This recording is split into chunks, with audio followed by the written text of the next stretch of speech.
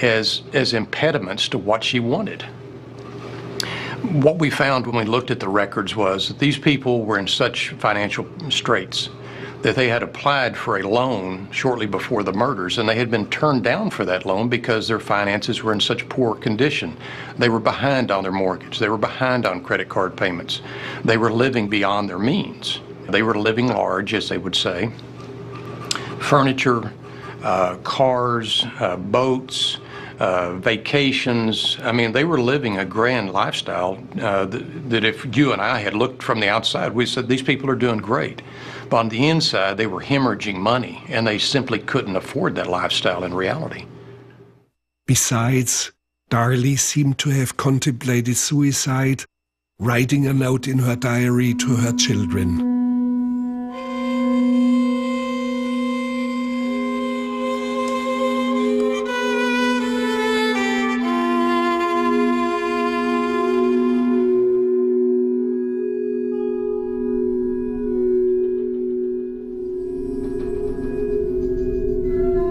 I work for Darlie, trying to get the word out there that she's innocent. And last resort would be maybe clemency by the governor?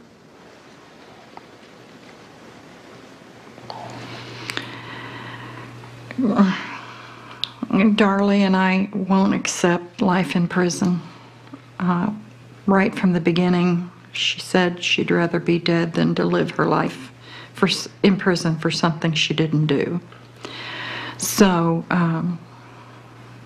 we fight for her innocence, for her to be freed, or at least get a new trial. But worst case scenario, if she doesn't get a new trial, if procedures go on, are you prepared for the worst case scenario? No, I'm not. I will never be prepared for that. If they kill her, they kill me. So, I know it's a possibility. I hope I'm not here if that happens. How would you face a moment like that? Is there anything? I would not watch her execution. I would not watch them murder my daughter. She wouldn't want that. I don't know what I'll do.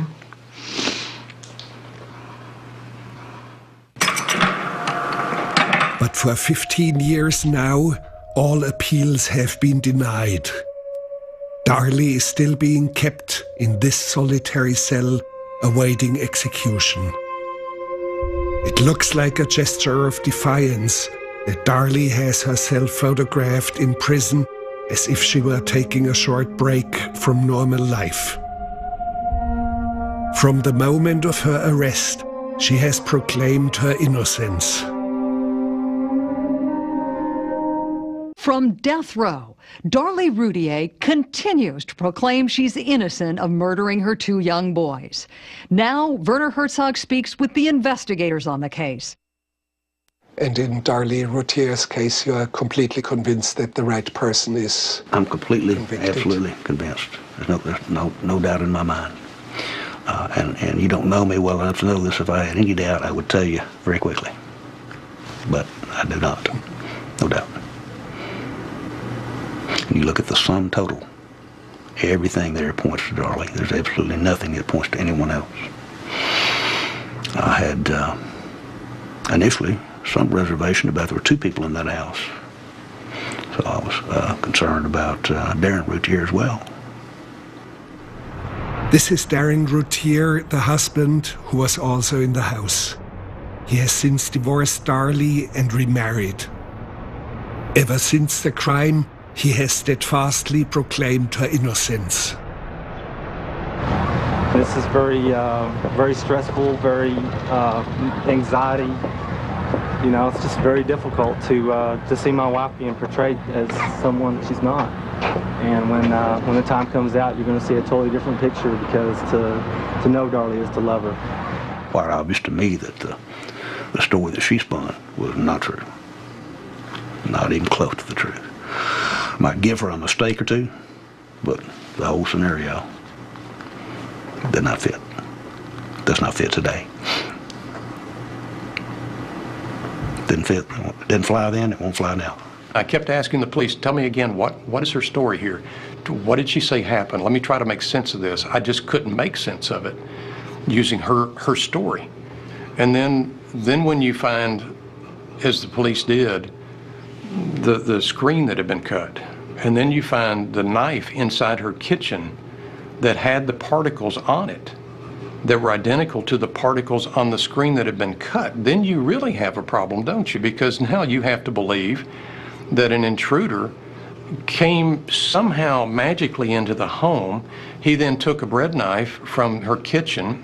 He cut the screen in a nice, neat T pattern, and then he puts the knife back in and then picks up another knife out of her kitchen and commits these horrible crimes. It becomes more fantastic every time that you look at another piece of physical evidence here.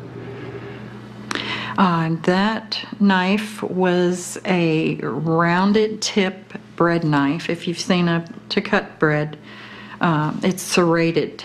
That knife couldn't have went in that screen and cut it. What we've found out since... Why couldn't it do that? Because it has a round tip. Why would you use a serrated round tip knife when you've got a whole block of knives to cut that screen? I mean, it doesn't make any sense. We do know this. We know that she went to great efforts to stage a crime scene. We know, for instance, the flower arrangement in the den where the two children were, it's staged when it's knocked over. We know the vacuum cleaner in the kitchen. We know that Darlie Routier placed that after the fact. There are bloody footprints underneath there, and those bloody footprints match the footprints of Darlie Routier. Let's go back through Darlie's story, right? The intruder, she wakes up, the intruder's running away from her. He breaks the glass before she ever gets in the kitchen. She chases this man through the kitchen where he then conveniently drops the knife in the utility room for her. So then she backs away and eventually calls the police. The blood underneath the vacuum cleaner again, the blood on the vacuum cleaner, again, her blood, that is shown to be dropping straight down onto the vacuum cleaner. The blood that's on the handle of the vacuum cleaner, that again is her blood, consistent with her actually taking the handle and laying it down. The marks where you can see where the vacuum cleaner was rolled on that floor in the blood before it was dropped on the floor itself. I mean, that's just some of the physical evidence in the kitchen that would contradict everything that she said. Here's the bigger problem with all of the blood and all the DNA in this case. And let's remember, at the time that this case was tried, no case had ever had more DNA samples tested in it in this state. I mean, we had more than 100 DNA samples tested. We literally were able to create a DNA map for that home and that crime scene. Of all those 100 DNA samples, we had none that were unidentified. All of those samples could be linked to one of three people, either Devin, Damon, or Darlie Routier. There's nothing to indicate that anybody else was ever in that home. So no, there's no intruder. There's no mystery killer. This isn't a new episode of The Fugitive where we have a one-armed man free out here running free. That's not the facts here. Stephen Cooper, you are Darlie Routier's post-conviction attorney. What's your line of defense? Well, primarily the issue is that she is innocent in fact. And we have evidence developed since the trial that clearly demonstrates that. And we hope to develop some more with some DNA tests that are pending or that we hope to get ordered soon. The evidence that the state elicited was based primarily, almost exclusively, on opinions of experts who were not qualified to render those opinions, didn't do the necessary background investigation in order. Give me one example, please. Well, a fellow named James Cron came into the scene here at 4 or 5 o'clock in the morning, and it was a horrific, bloody scene. evidence, i.e. blood, evidence, and other things throughout the house. And he, by his own testimony in front of the jury, said that he concluded in his walkthrough, within 20 minutes of being there, that Darlie did it. And so he formed that opinion without having the blood spatter evidence, without having done any of the forensic stuff that is needed to do in a messy crime scene. He had already concluded that she was guilty. And that biased the rest of the investigation, because from 20 minutes onto the scene, they were then investigating evidence, quote, evidence to prove that she was guilty, not developing evidence to determine who may have committed this crime. We now return to the details of the investigation that put Darlie Routier on death row. There's one strange, mysterious item, a sock, bloody, found about 75 yards in an alley. How do you explain that? Well, we know that the sock contained the blood of the two boys. We know that from analysis. I found it strange that the sock was found next to a storm drain, and it was laying out exposed as though whoever left it there wanted it to be found. If you're going to try to hide evidence, you don't do it that way. What you do is you either you throw it in a trash can in the alley, or you throw it down the storm drain, but you don't leave it out there as though it's just a marker. Say, look at me, find me. And that's really what that thing was. And I don't know when that was planted, but I think that was planted by Darlie at some point in the night.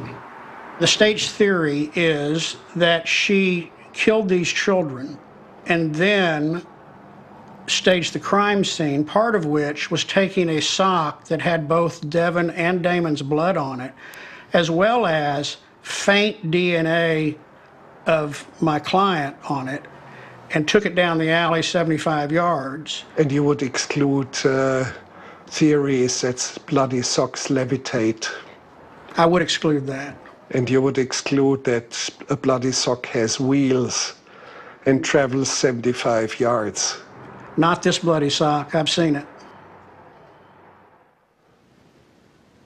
Do you have an explanation how it was possible that drips of blood of her sons ended up on the back of her nightgown? I do. I think that when she stabbed these boys so hard, just the motion of the knife going up and down would put some drops on the back of her shirt. They were stabbed hard enough to where the knife went through their body and actually chipped the concrete floor underneath them. That's a lot of force. I think that her hand would have to go back pretty far behind her back or over her head. Their explanation for how, if she had stabbed the children and then cut herself, how they would all be in these microscopic dots, is that miraculously these pieces of drops of blood flew in the air and landed on top of the blood that was already there from killing the boys. We have experts that says the mathematical possibilities of that happening are just extreme.